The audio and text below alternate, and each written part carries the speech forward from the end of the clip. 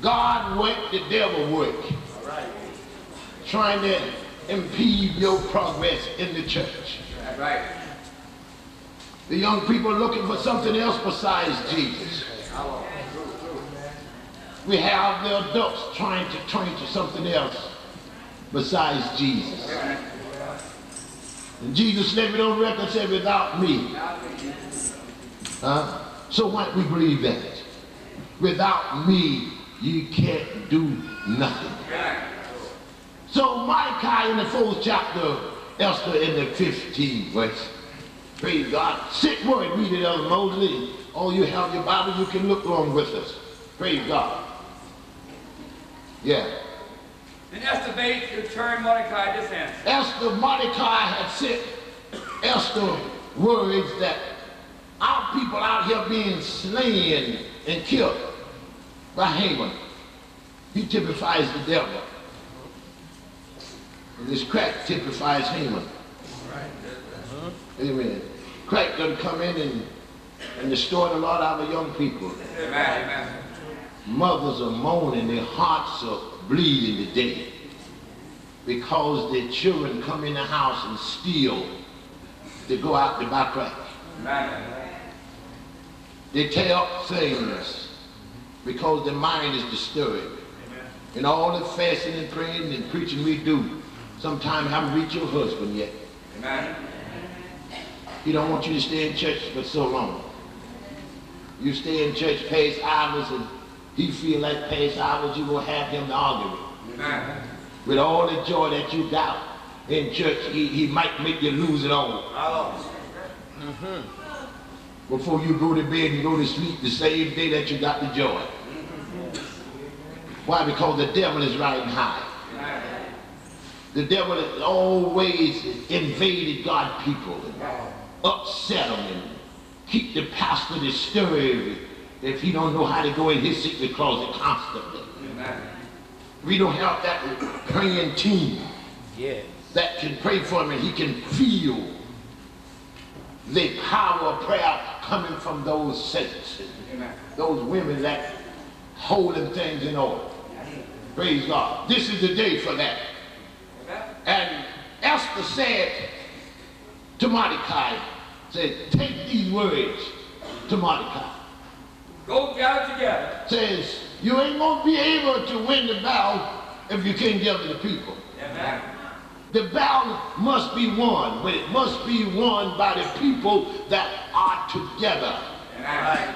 The program must be compiled, amen, by the Holy Ghost. Amen, somebody. We cannot have our way. And this is the trouble that we have mostly in the church. Everybody wants their own idea. Preachers too, praise God. They got a vision. They don't want to follow the apostles' vision. Y'all don't want to talk back to me. Amen. Praise God. That back there in the apostles' day, they had 12 apostles. But Peter only had the key. All right. Now everybody wants the key. Amen. It's hard to really pull God's people together because everybody have a vision, everybody got a revelation.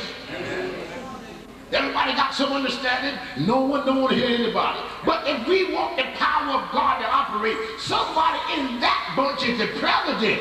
All right. And when you get that together and make your laws, that president said, we agreed, not I agreed and I made the law by myself. We made the law. And we agreed to do this. The only thing that I'm calling you to is what you vowed to do. All right. Now everybody can't be the head. All right. Somebody got to be the arms and the legs and the nose and the eyes. Amen. Somebody got to take the low seat. Y'all know what it's doing. In order to make this thing go like God wanted, everybody must be in the building today with a spirit of submission. Submitting yourself. Hallelujah. Husband and wife ain't going to get along and she's going to feel like that she's the boss. So I'm going to make him do it. And I'm going to tell you, y'all already know this scripture. Amen. Remind me of it again. There's no good man that walking with God gonna listen to you bossing him. All right. Ain't no need of you talking about you got an eye. You better hold your eye. Amen. Amen. Ain't no man gonna let you boss him. Amen. Because he have one boss. All right. That's right. I'm gonna be careful. And ain't no woman that really walking with God want a boss no man. All right. That's right. That's right. Oh, I already know it. You that love the Lord, you ain't gonna know it. You don't even have the spirit of boss. But the devil will hit you with it sometimes. Say, Lucia, praise God. I know what they say. I know how they said you ain't gonna upset me and make me lose my joy because I got a little upset. So Esther says to those servants of Mordecai, said, you go tell Mordecai. Not she bossing him now. Ain't no bossing here.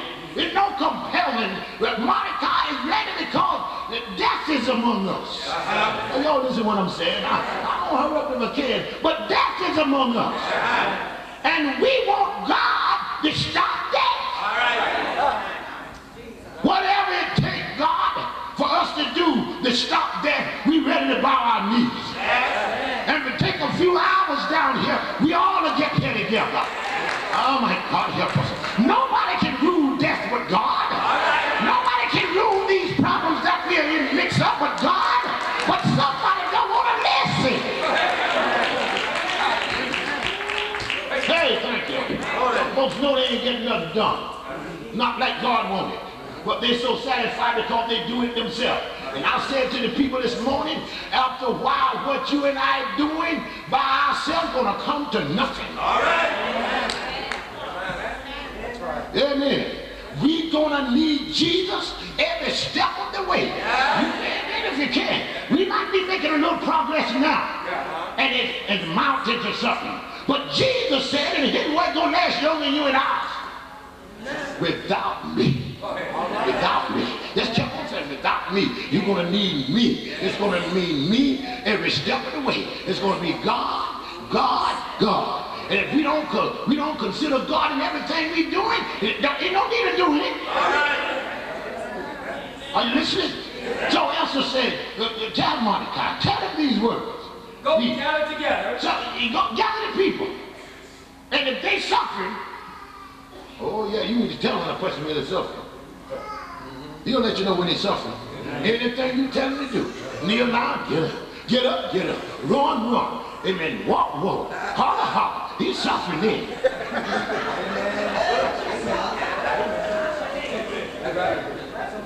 Oh, brother, they've been doing some suffering. You ain't having a hard time with him. That means you think he's gonna die. What does it take for me to live? Tell me.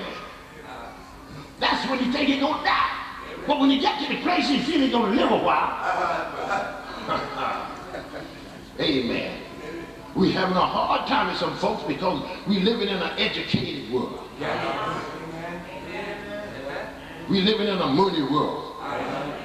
We're living in a moving world. Getting things done. And some people think prosperity is of God all the time. But it's not of God all the time.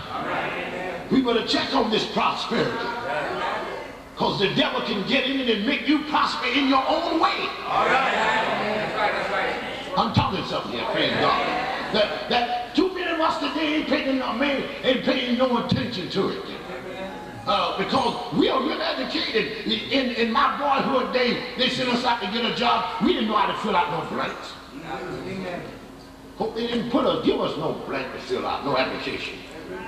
Amen. Just tell me where to go and get a job and I'll go get it and fill it out. Amen. And these teenage folks, they can fill out an application as good as you and I ain't know. And they feel like they don't need you for nothing much now because I can read and they read everything. Read everything. Sometimes you're sorry they can read.